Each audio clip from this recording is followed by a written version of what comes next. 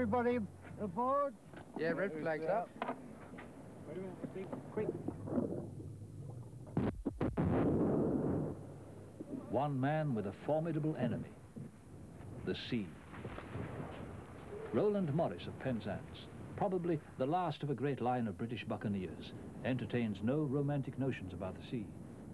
Well, when people say they love the sea, I have to smile, because just look at that. That sea is pounding those rocks, which in, say, 5,000 years' time will not be there. The sea is grabbing all the time. It's grabbing those rocks, it's wearing them away, and that is what I first thought about the sea when I was a youngster. It takes ships, grabs them, it grabs the men on them, and that was what gave me an impulse to start diving. If only I could get something back which the sea had taken. The sea is, we all know, the sea is cruel, but see what it did to the fast-net yachtsman. I mean, it'll do that at the drop of a hat. The sea will take you, it'll take anything. It's got no conscience or anything else. It's, personally, I hate and detest it, and loathe it.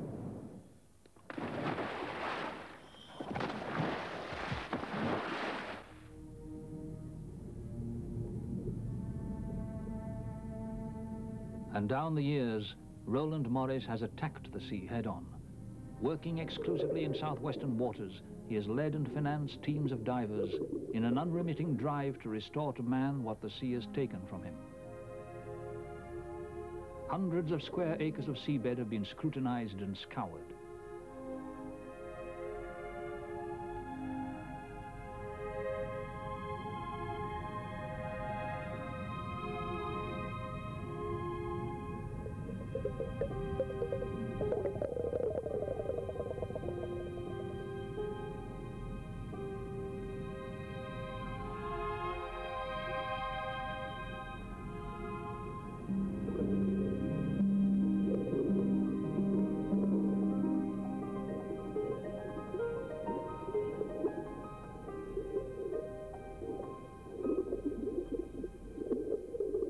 Has the sea done anything to you personally? It certainly has, yes.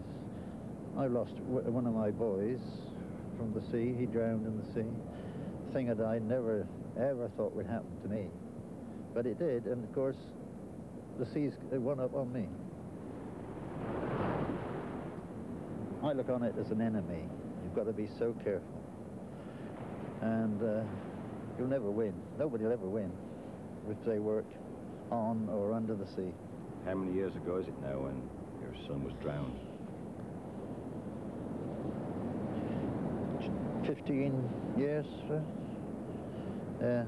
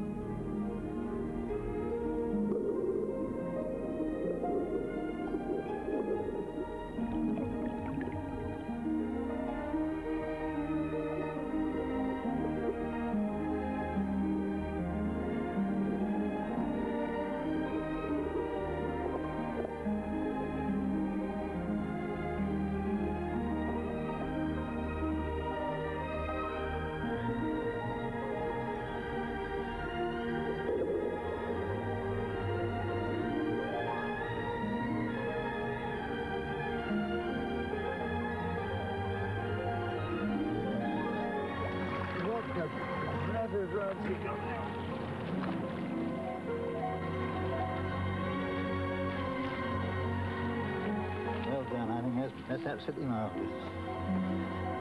Wow.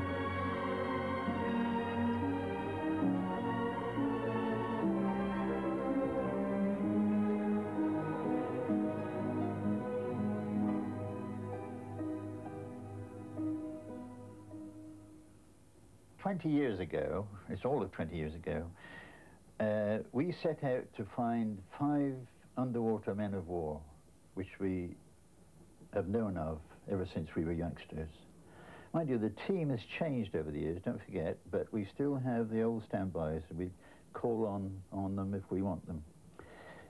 And during those 20 years, we did find and identify 5 underwater wrecks. And boy, what adventures they gave us. They really did. Nothing remains as it has sunk. You know, the original has changed so much. It's not like the Mary Rose, who are very lucky to have a protected vessel. Our wrecks are exposed to the most violent seas that you never imagine. Everything is broken, bent, or battered. Look at this silver teapot. It was, at one time, a graceful little teapot, which the captain used at his table. Which ship would that come from? This came off the Colossus, HMS Colossus. And how old is it? Well, she went down in 1798. When coins sink to the seabed, you don't see lovely silver articles lying in the sand. You see pebbles, and the diver has got to realize that he's got to look at everything. I was very lucky because my perambulations over the seabed were slow. I had to lean forward as if I was leaning against an 8-force wind, say a gale. And now they swim easily over, and they can miss things. They must look at everything. You see, crack them open. The sea has corroded them. So every pebble is terribly important.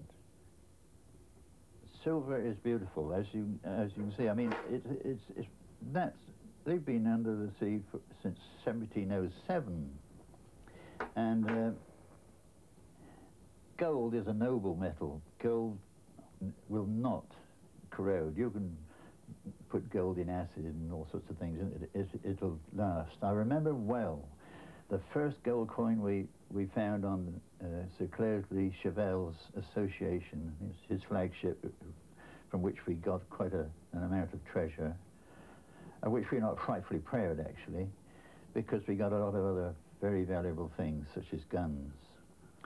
But I remember a diver coming up with a gold coin in his hand, and it was just as if it had been minted. And he said, believe it or not, he said, I found that lying on top of an iron cannon. He said, it had probably been wafted there by the tide, taken up and just laid gently on there, and he said, there it was. And he said, the feeling I got as if was Sir Clairsley had put it there, and there you are, boy, there's your starters. We were the first to find treasure, and the news was flashed around the world in minutes. The word at that time was treasure, treasure, treasure.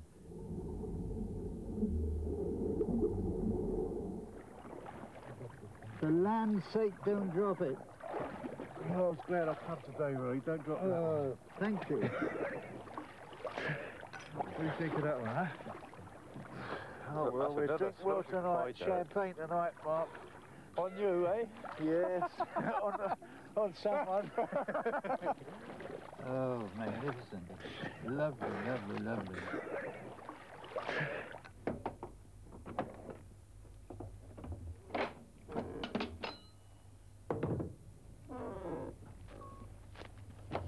This is your personal treasure chest. Yes.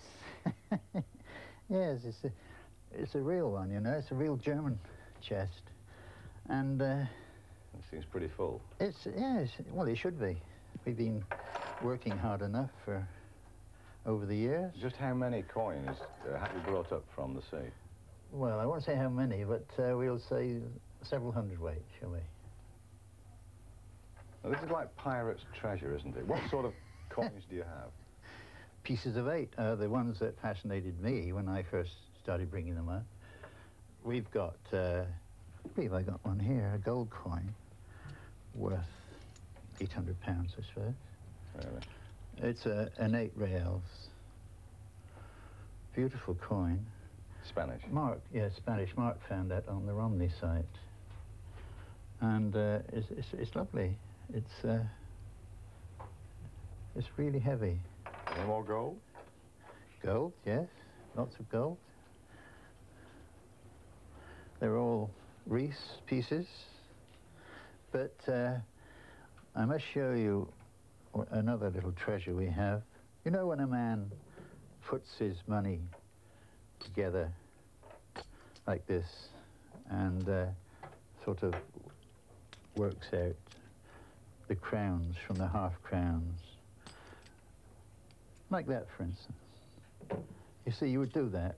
Well, one of the sailors on board the association did that probably an hour or two before she struck, thought, right, I've got so much money to go home with. And he put it in his pocket.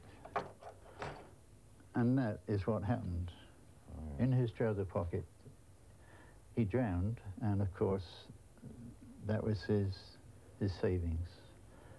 And I think that's very sad, very sad. Just imagine what those pockets of, and the beer that's bought, and the women, and so on. The very sound of them is terrific. They got a sound. I think sometimes I wake up in the night and I hear this, you know, and I feel very good. How's that? That's marvellous. Roland Morris has recovered enough relics to stock a celebrated private museum in Penzance, which has become an established tourist attraction. And he personally restores many sea-damaged works of art. I started diving, I suppose, when I was about 20, and that would have been about 1927. 27? Way back. I'm 73. I nearly said 74.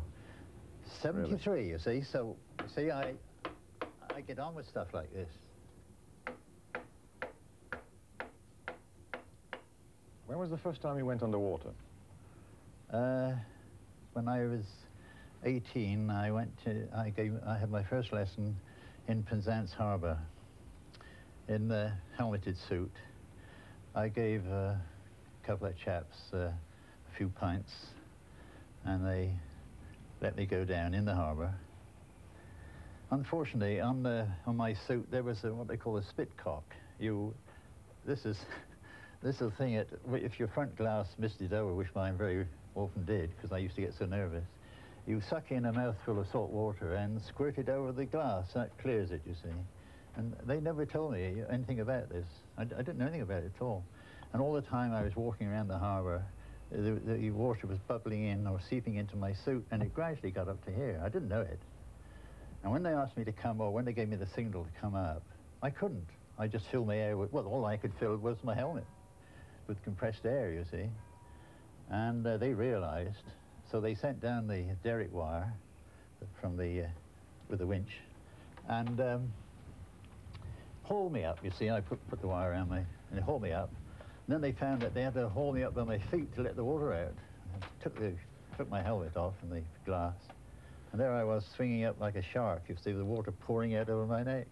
And that was your first... And then they carefully informed me that if I'd stumbled and fallen underwater, I would have drowned inside my suit. So that didn't help, really. Right, ladies and gentlemen, lot number 1 then is a double sheave block with its eye. Yes, there it is. Would you say £5 for that one, please? Put it in. Somebody say £5 for it. To finance his war with the sea, Roland occasionally sells some of his underwater harvest, and his team do bring up a bewildering variety of nautical bric-a-brac. The 17th century Spanish metal helmet, the rim is riveted. Yes, £20 thread. 20, 30, 40, 50, 60, 70, 80, 90, 100, at £90 in, 100 or not, all done at £90. Fine, if you like. Right. Ship's brass, telegraph, Jean Gouget, £50, 40, 50, 50, 60, at £50, 60 now. Carved figurehead of a young woman in green dress and gilded star decoration from the Julien Marie, large girl. Say £500 thread, 500, 600 now. 19th century flintlock pistol, there it is, carved walnut mounts, brass pommel.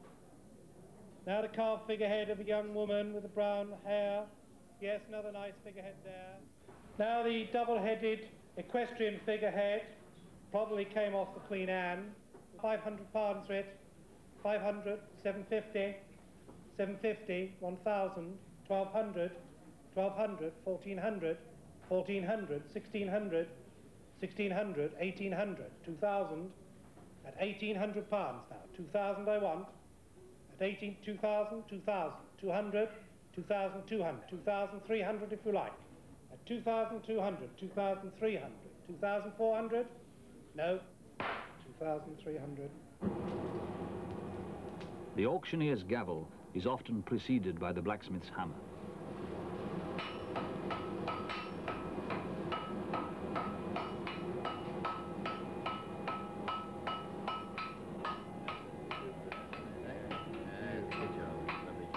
Roland is an expert on the mechanics of 18th and 19th century ships of the line and can draw detailed plans to replace corroded parts.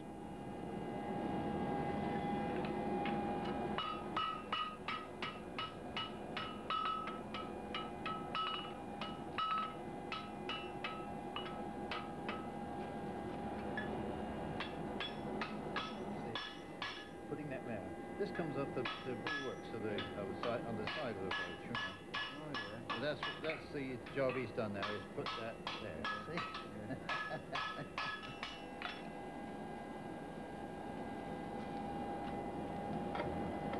You know, they lost more men behind the guns than they did in front. Perhaps his special affection is reserved for naval guns. He's recovered them by the score and invariably tries to bring them back to full life.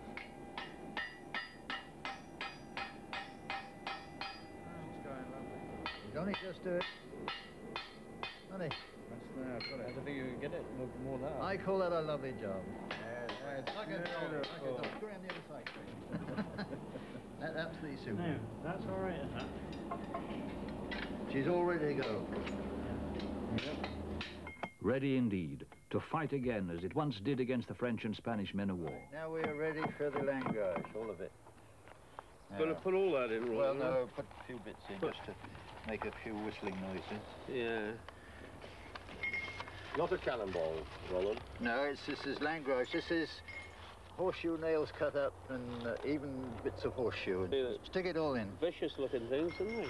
This one we used 200 years ago. Yeah. This is the French invention. It would be, wouldn't it? That's right. Lovely. Now. All right, we want the rammer again, please, Del. All right. Thank you. Just a little drop more, Roland. Now we got to primer, Mike. Right. This is best kind, is it? This is the very best you can get. 5X, 4 gold medals. This was the first tin we brought up off the Colossus, you know. And it's amazingly dry, isn't it? You imagine doing this for the heaving deck. And... Well, fancy with the enemy approaching, you know, at yeah. about 10 knots. This should be a whizzer. Fire. Fire? Yeah. Fire! Oh, misfire.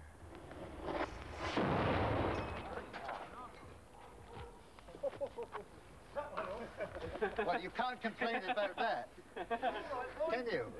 Hey? Honestly, you can't complain. That's a...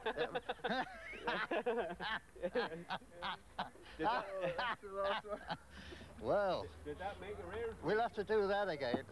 Oh, she's all right. Is she hot? No, she's No. all right. Let's go.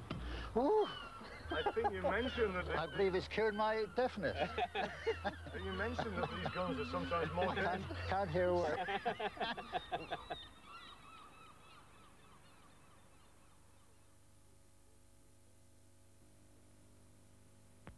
Kate's dress looks nice, Mrs. Fry. Thanks. I always take great care with my washing. Of course, but it could be better, you know. What? It could be better. Your powder got it clean, but not really soft and fresh. What powder can do all that? New Bold 3 Can. It's an entirely new concept in automatic powders. We've taken a fabric conditioner for softness and fragrant freshness, plus Bold Automatic for its superb cleaning. And combined them in one revolutionary automatic powder. Bold 3 Automatic. Cleans, softens, and freshens, all in one. It's true. My whole wash is really clean. Look at Kate's jeans. Even the knees. My towels are soft and fluffy and, so fresh. Now I know. Bold 3 automatic does do it all. Cleans, softens and freshens, all in one. Coke is it, the most refreshing way to make the most of every day. And wherever you go and whatever you do, there's something big waiting for me and you. Coke is it, the biggest taste you've ever found. Coke is it, the one that never lets you down. Coke is it, the most refreshing taste around. Coke is it, Coke is it.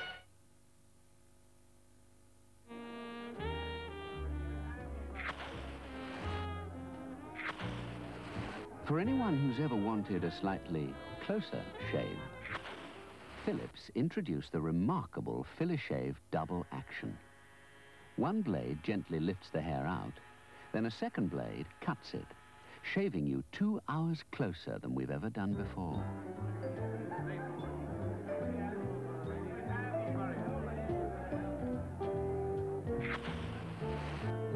The new Filishave double action. It could keep you smoother 2 hours longer.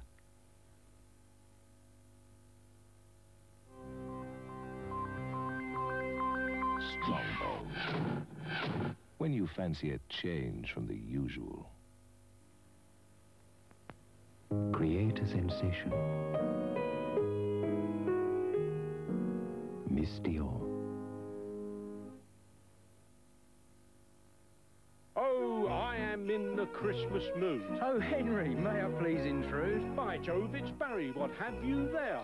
Lots of goodies from you-know-where. I think he means from Brute. Yes, Christmas gifts from Brute 33. Very tastefully wrapped, you must agree. So give someone close the perfect gift. Give him Brute 33 on the 25th. We said Brute 33 on the 25th. We said Brute 33 on the 25th. We said Brute 33 on the 25th.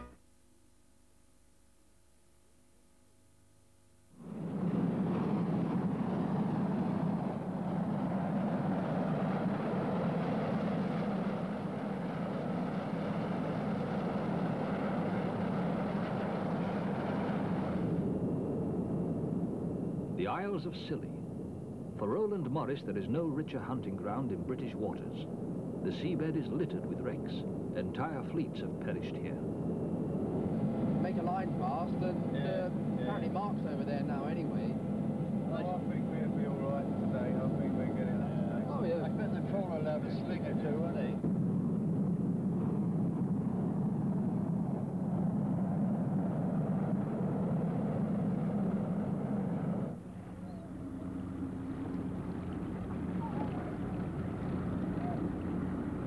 For years, Roland kept a team of divers permanently stationed in the Scillies on a ceaseless underwater patrol.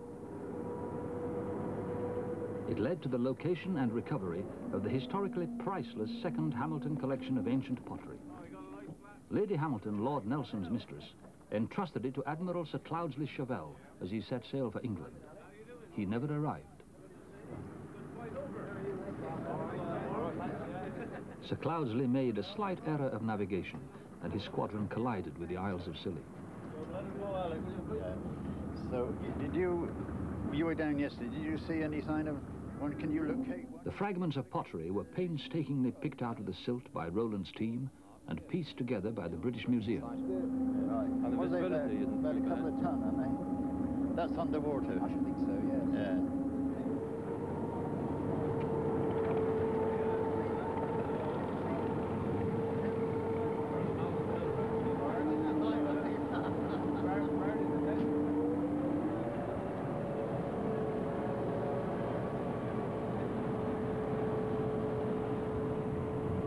On this trip, Roland seeks one of the Admiral's cannon. His divers have seen it, but up to now the sea has defeated all attempts to bring it to the surface. They have rough bearings on its position, but there are problems.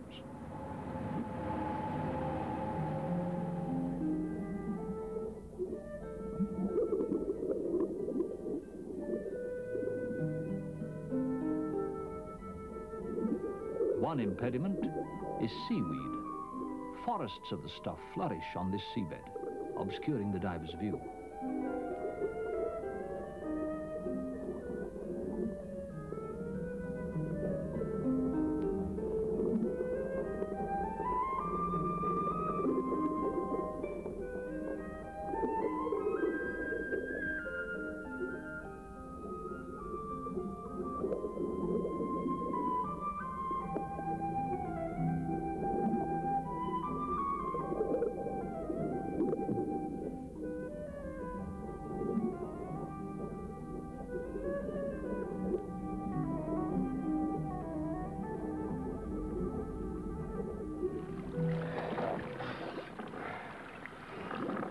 Bring it along this way, I should, outside. Who can, looks like all sorts in this, Roland.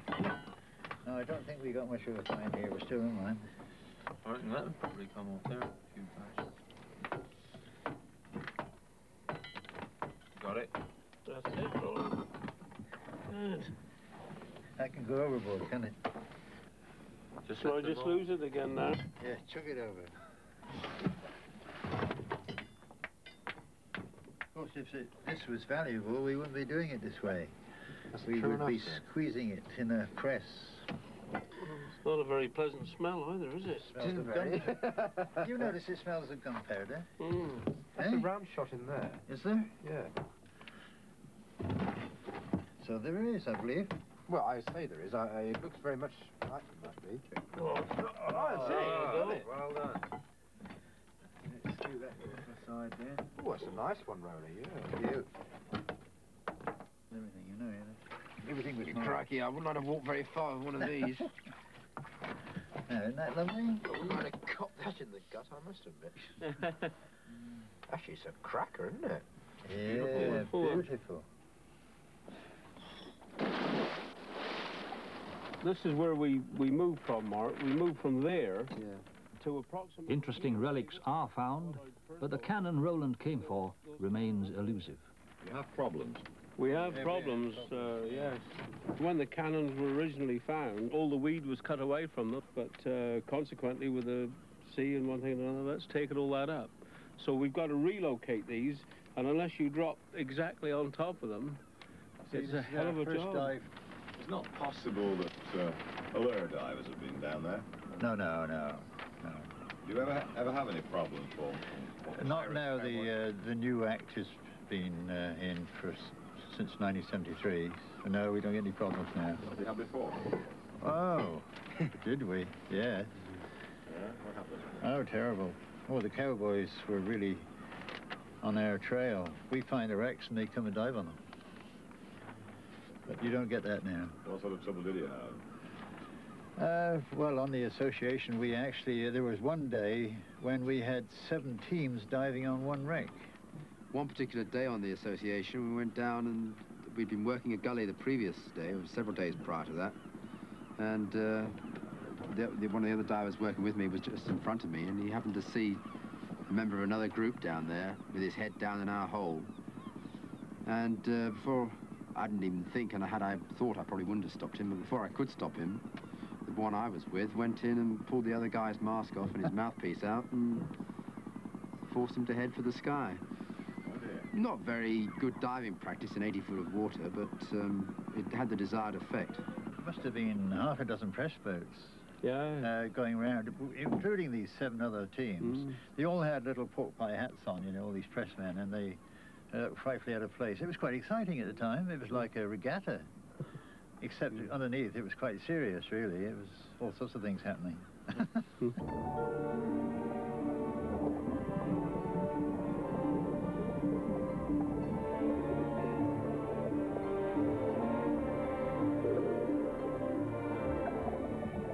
Finally, persistence pays off.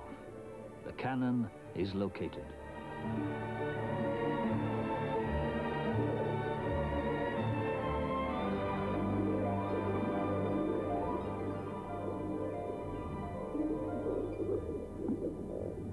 Yeah, we're right on top of it. We'll come back now. We don't want you back.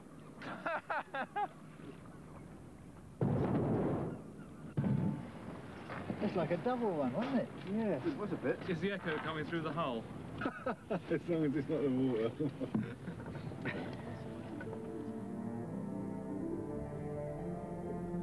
It takes an explosive charge to persuade the sea to finally part with it, but another battle is won.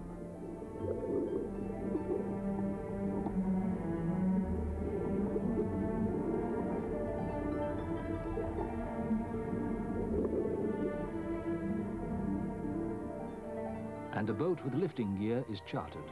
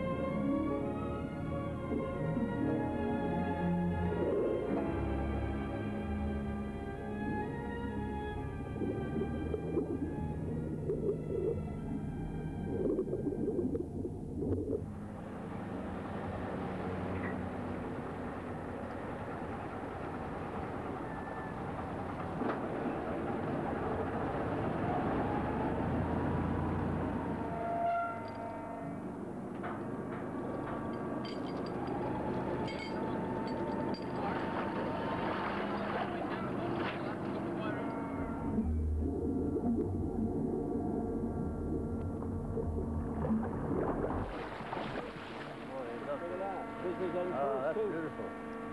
Yes. Oh, She's small. She's smaller than I thought. Yes, it was a lovely gun. Yes, super.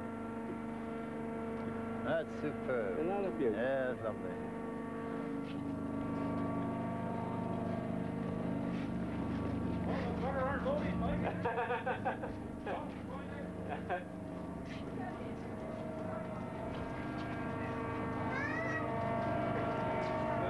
One of the kids too.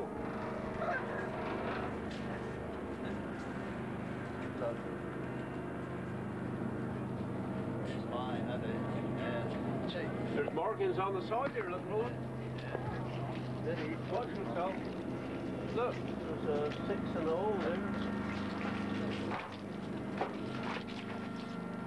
Lovely job. All right. Yes. See this. 9, isn't it? Yeah, that's a 9. That's an O. Or no, I think that's a circle, a 9. Yeah. There must be something There's else probably there. another figure there, I should think. Yeah, well, that's solid good, isn't it, boy? Eh? Shake hands. Yeah, that's first class.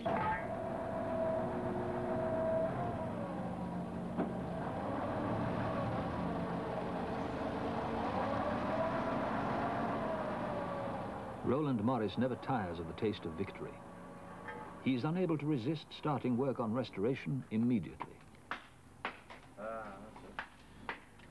That's better. Yeah, that's a good idea. Well, I'm not really sure. It's Is that part of your metal? Yeah. It's a lovely stink, isn't it?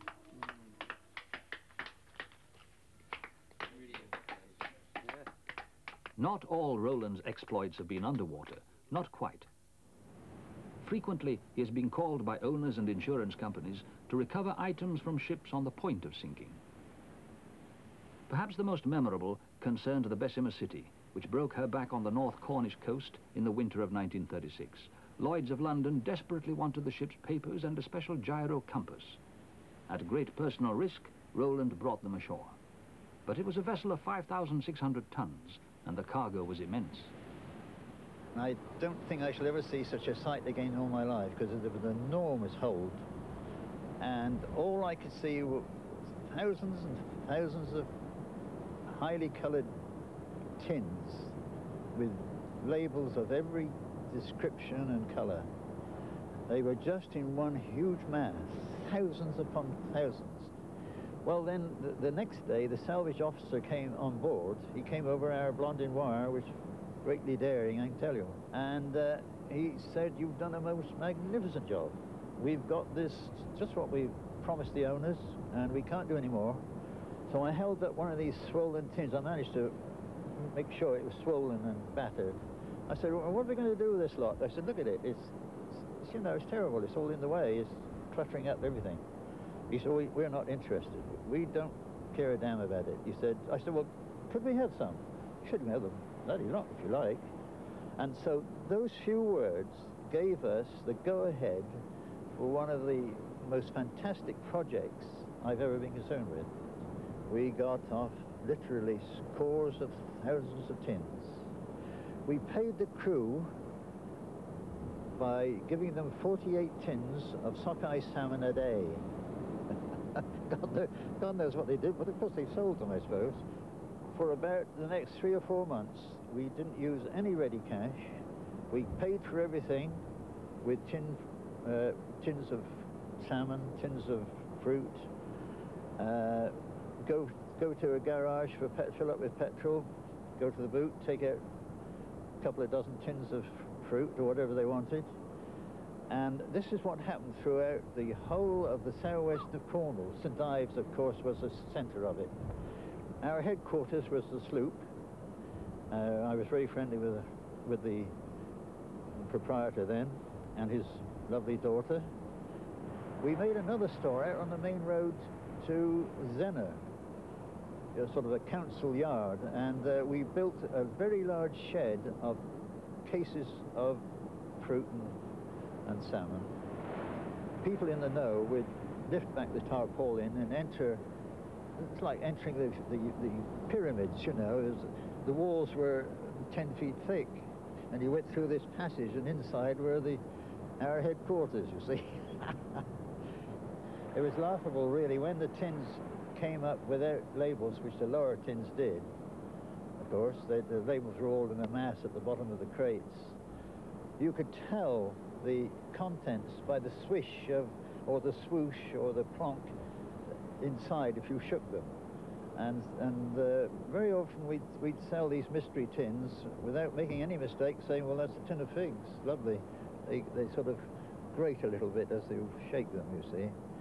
And we never had any complaints at all.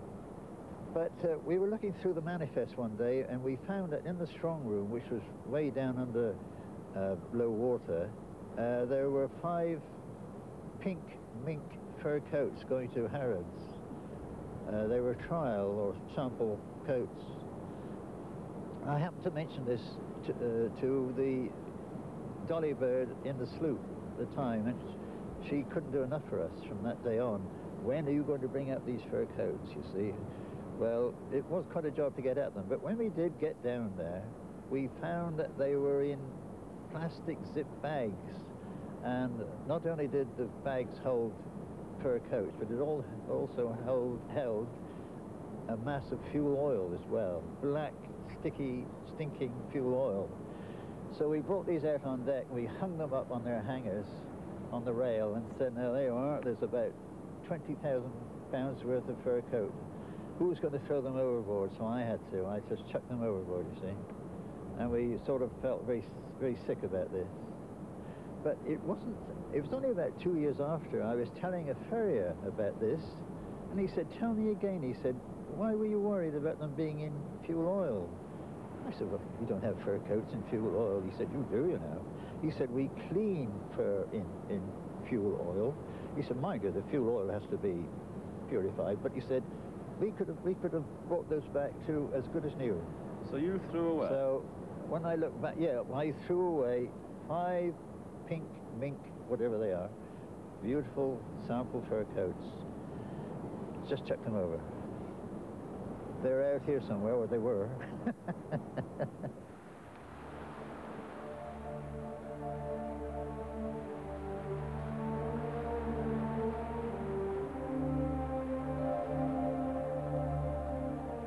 But the most fascinating wreck off the entire southwest coast slid down to the seabed here almost 200 years ago. And it has tantalized treasure hunters ever since. Its identity is obscure, but it is undoubtedly Spanish, for silver dollars minted in Spain began to regularly wash up on the beach, causing such excitement that the name of the place changed by popular usage. It became known as Dollar Cove. Countless attempts have been made over the years to get at the dollars, but no one even succeeded in locating the precise position of the wreck, until Roland Morris took up the challenge. 7 years of patient research and a little luck finally yielded the answer. He decides to fling all his resources into an attempt to prize the dollars out of the sea and gathers his team to plan the assault. So what do you reckon about it? I reckon it's sand and, well, we just want fine weather. There was a big current there yesterday. Yeah. She went ashore in 1787, and they first started working on trying to find the dollars in 1845. There was a story of a lady who woke up one night and had a sort of dream that she must go down to the cove. She went down with a bucket and she filled it half full. This is a story, no reason why it shouldn't be.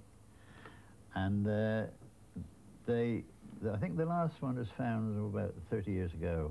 The museum or two around here have got them, and I'm quite sure that people do find them now and again. Have you ever seen one? My dear boy.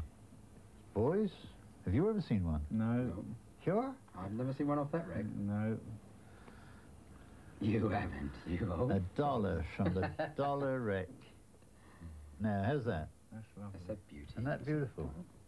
What's the date now? 1764, I believe. Yeah, definitely. Yeah, 64. You can definitely. Isn't that they have a silky feeling, don't they? They do, yeah. The parochial records, the church records of Cornwall, say there are 2 tons of those down there. 2.5 tons. Doesn't get the half ton. I've known about it ever since I was a baby. I mean, the Dollar wreck, where people go down at 4 o'clock in the morning, still do.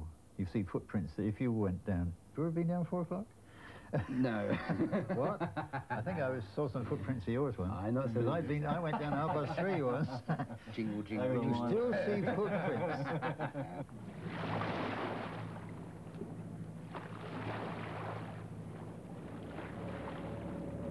You should come down a bit now. Come down a bit. Knowing exactly where the Dollar wreck lies, however, is no guarantee of success. The problem is sand. Hundreds of thousands of tons of sand. Storms pile it on the site and sometimes take it away. That's good enough, you know. Okay. Yes. Recently, the direction of the wind has not been favorable. Roland decides to attack with explosives in quantity. Hold it by that line.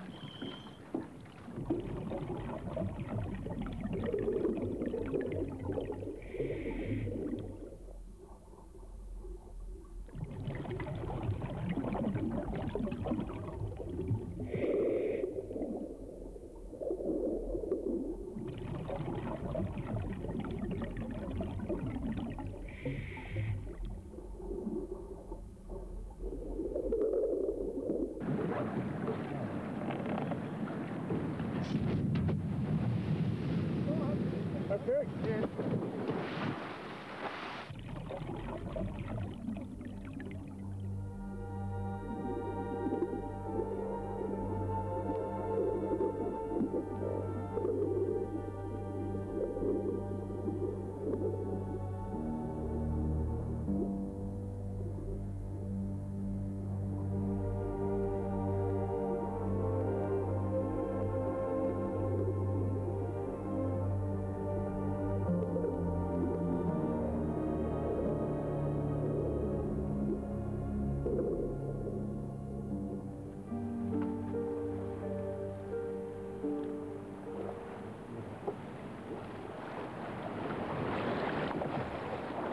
Like?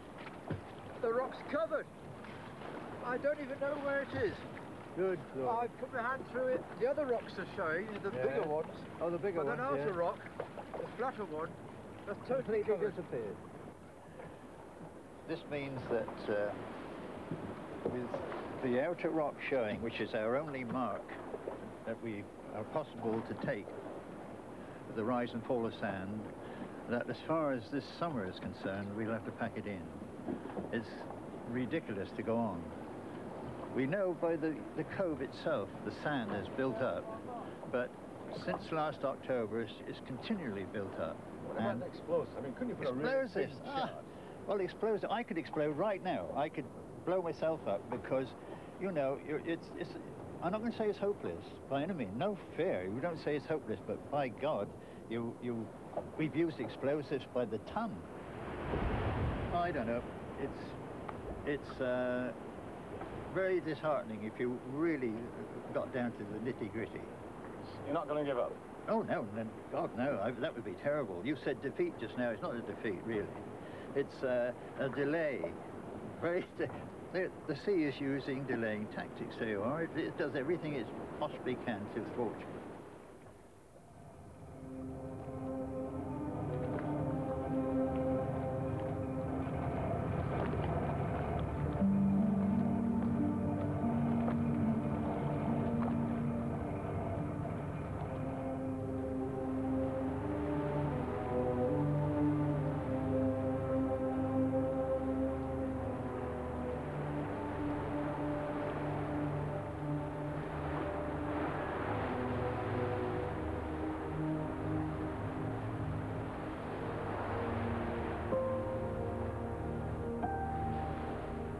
During the winter, when diving is not possible, Roland visits Dollar Cove after every storm to try and gauge the sand levels. In his line of work, patience is an essential virtue. But then another entirely unexpected factor occurs. So if there's any messages, you know where to send them. Right. And you drive, Giles? Yeah. The Cornish National Trust hear about Roland's bid to recover the dollars. They own the estate, which includes Dollar Cove, and they've come across evidence of certain feudal rights.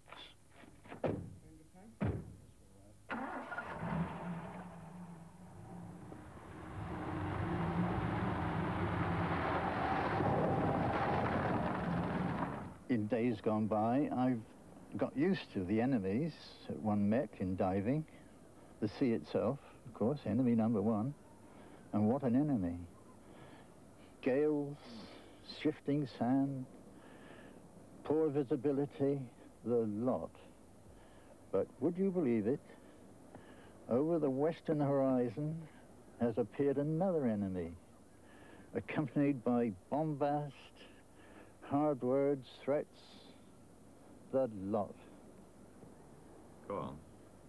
The Cornish National Trust, believe it or not. People who are supposed to dispense light and goodwill, good cheer, help you here, help you there. And they have stopped me working this wreck. They are claiming ancient rights, the ancient wreck rights of 15 or the 16th century. Now I ask you. Well, are they still valid, those rights? In no way are they, of course not. I certainly don't recognize them.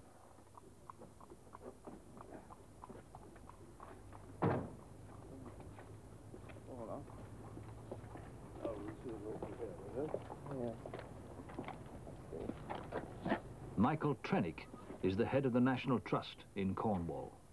Do you have this particular right with other estates? No, not in this form, because it is a very special one. It's not just the right of wreck cast on the foreshore. It's the right to any wreck which is within the range of a barrel floating in the sea as you stand on the cliff and look at it. We'll have to cast a barrel in to see how far we can see it. So this particular right, which is vested in this manner, has unfortunately led to a dispute, has it not? It has, but I think it need not. How did it arise from your side? Simply that we heard that Mr. Morris was having a go at this wreck, and we reminded him that the Trust had this peculiar and historic right. And the way they set about it, just about upscud everything that we've been doing. And upscud is a Cornish word for buggering up, if you like. They sent me a letter out of the blue from their solicitors saying that they would take out an injunction in the High Court if I ever went near this wreck again. That was the first communication? That was the first communication. A pleasant, very pleasant way of dealing business, you know. He felt that we were being unnecessarily pernickety, And I think he also thought that we were after a large share of the loot. Well, that is not the case. We're much more interested in the history of it. We would like to see him recover it. How large a share of the loot are you after? We don't know, because we have no idea what sort of money we're talking about. His information is much better than ours on this subject. But the trust is a charity. We would like to see a small sum. But certainly not anything of the order of 50%, which I understand has been talked about. These people are trying to claim the rights of a wreck that is sunk, out of sight. The lord of the manor could never have got that. He had no divers in those days. They grapnelled if the vessel was above or on hard sea bed. But here you have 12 to 18 feet of moving sand. Nothing worse than that for a salver. One of the conditions that you laid down before a meeting could be arranged was that he reveal the precise location of the wreck. Yes. Well, I think that's a fair enough condition to lay down, because, for one thing, we have to know whether it's in the distance this barrel floats from the shore, don't we? They sent me a questionnaire and all, how old was he, why was I born, who was my mother, and all that sort of thing. But, which I ignored. But they wanted to know, and question number one, please give us a detailed description of where the wreck is lying. Me, to tell strangers, foreigners they are, to me, where the wreck is lying. 200 years people have been spending money and searching and being half drowned, finding it, trying to find it. So I said, right, that's the end of it. Let them have it, and let's see what a mess they'll make of it. Let them spend some money on it. We've been working on this off and on, when the weather permits, for 10 years. You see, one of the other conditions we are keen about is that if interesting things turn up, not just silver dollars, but other things, that some of them, at any rate, should stay in Cornwall in some museum where they can be seen, and not all sold. Well, Mr. Morris has a splendid record in that direction. He has a museum. He also has regular sales, and there's no indication that the things in his museum will not be sold. Yes, he's also restored the second Hamilton collection of pottery to the nation. Yes, I think that's a very noble act. I give him full marks for that. Would you say that Mr. Morris's attitude has been unreasonable? I think it's been erratic. But then he's that sort of chap. He's a buccaneering sort of fellow, and you don't expect him to give you a reasonable answer always. And has the National Trust's part in it been gentle? Polite, but tough, yes. He says, you see, that you have threatened him with an injunction. Yes, we have done that. That was just to bring him to heel, and I hope that we could talk. As far as I'm concerned, they can go to hell and high water. I would like to see him first in the field. He's done a lot of the field work. But there are a number of other people who are ready to step in if he decides not to. When those dollars come out of that wreck down there, and we know pretty well where they are, it's not going to be any credit to the National Trust. Let me really well tell you that. They're going to come in to my museum in Penzance, brought up by my own boys, dollars like that, real silver Mexican dollars. Roland, are those from the dollar wreck? That's a question I would rather not answer, if you don't mind.